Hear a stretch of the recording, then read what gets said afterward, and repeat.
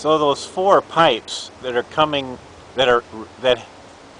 those drainage pipes that have replaced the downspouts are now full of water. So I'm going to show you how much water pressure the system has in it right now from the end of this hose.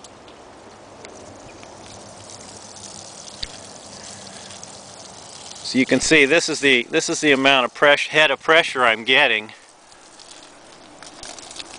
And it's quite a head of pressure. So once those standing pipes fill up, there's enough pressure to force quite a bit of water out of the end of the hose, and that's what this would fill. You know, this is what, so I could, you know, fill tanks with this, or barrels, those barrels over there. So those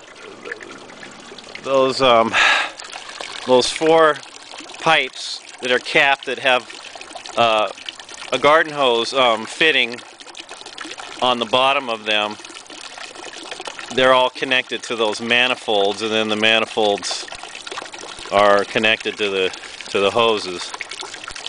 This one is just running off so it's just basically I'm flushing the system right now. I'm not using it to fill those tanks.